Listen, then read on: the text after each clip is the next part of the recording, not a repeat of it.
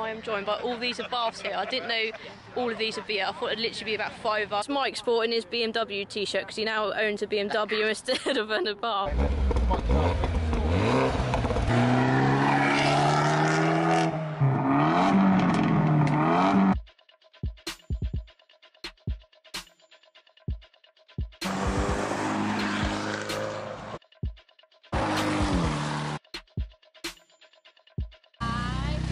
Hi guys, and welcome back to another video. So I'm currently just at a petrol station filling up the 124 Spider to go to my Abarth AOC Dorset meet along with the Driven 24/7 crew. So we've got my dad's coming in the old Panda VIP, my mum is here as well in the 595 Competizione. So we're bringing 3 cars.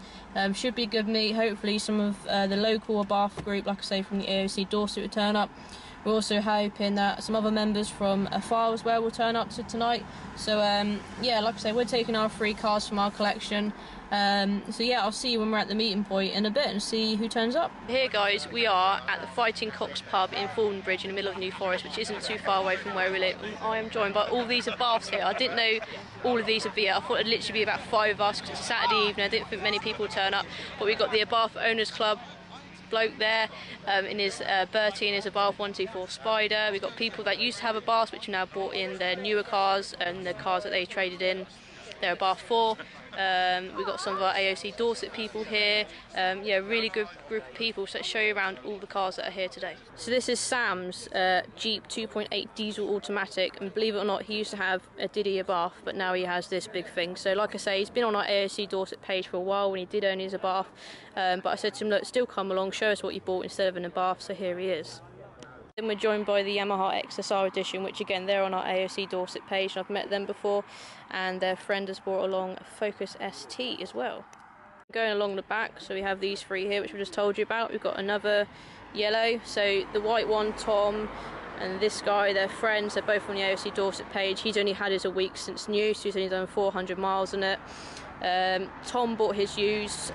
He was actually in our Bewley video the other day that I put on YouTube. We've also got a Mini Cooper, John Cooper Works, why not?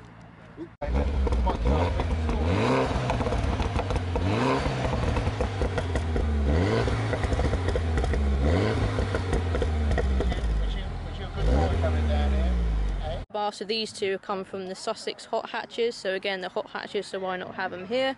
So yeah, they're actually matching colours because you've got the black and red of the Abarth and you've got the black and red of the Mini, so they actually look pretty good together. Driven 24/7 gangs, we've got my parents' Abarth 595 Competizione convertible. And then we've got my dad's pride and joys Panda 45S VIP, probably the only one in the UK. My 124 Spider. And then we've got this one here, which again, I met these at the Sherborne Castle meet, which I did a video on also. Another 124, so there's a surprising amount of 124s here actually. This is the lineup from the ones I've just showed you. Let's go to the other side. It's Gareth's Punto Abarth. How we doing? You alright? So he's on our AOC Dorset page, met him a few times. So you've had the wheels done recently? Yeah. Anything else? Was there anything else you had done? No, we just all this scrapes and knocks and, dents taken out of it. Tidied it up a bit. It's, Are they diamond cut as well a bit? Yeah, they've all been diamond cut. Yeah. It was actually quite reasonable. It was only about £100 a corner. So, really? So. Did they have to recut them and paint them as like the same? Yes, it's not just respray. They've been taken back. Yeah. They look like factory standard now. They are, aren't they? You can definitely notice them. Another Abarth Turismo here. It's turned up. Another 124 Spider actually. We've got Mike's BMW. Let's try and see if we can get him on camera. It's Mike sporting his BMW t-shirt because he now owns a BMW instead of an Abarth. So yeah, you had an Abarth automatic before, so you've now got the BMW. What series is it? It's the 1 Series 140i. And these are quite tail happy, aren't they? They're very tail happy, yeah. Have you experienced that yet? Yes, I have. Safely? Yes, it's still in one piece. Why did you get a BMW? Because I've always wanted one, but I love me a Abarth, but this came up. I had a bit of a windfall and I thought, now's the time. Why not, yeah. And I bought this. So how long have you had it now? A few months? A couple of months, that's all, yeah. No regrets? Oh no, I love it. It is lush, isn't it? It is lush, very quick. very comfortable. Much faster than the Abarth, though, obviously, well, and comfortable in most. Yeah, you know. it just it's a sheep in wolf's clothing. Yeah. Or a wolf in sheep's clothing. That's the way. I knew I always get it wrong. Yeah. Cool. Thanks, Mike. Thanks for coming. Thank you. Pretty cool. It's actually a Series 3 rocking the Series 4 Competizione wheels, which actually is quite a nice subtle mod, so it actually looks good in the Series 3. I have the main man, Bertie, who, like I say, runs the Abarth Owners Club. He's even come down, so it's really nice to have such a big person, like, I mean, big name come down as such. He's not famous, he's not a celebrity, although I'm painting him like one, but it's really nice for, like I say, the main man that runs the Abarth Owners Club decided to come to one of my meets, so I'm very grateful.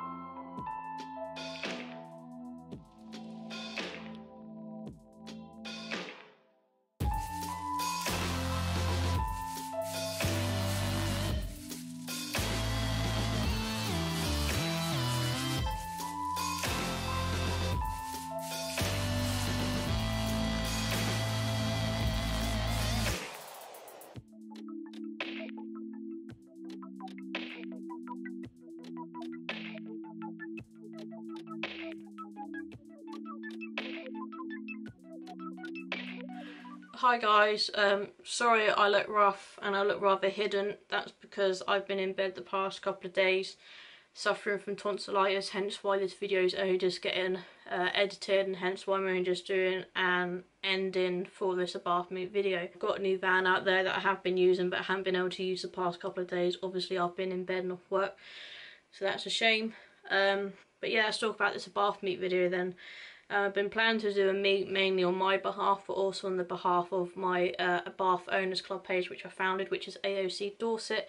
Check us out on Facebook if you haven't already. Yeah, I planned this meet a few months ago, advertised it on my Instagram, on the AOC Dorset page and other Abarth Owners Club pages on Facebook.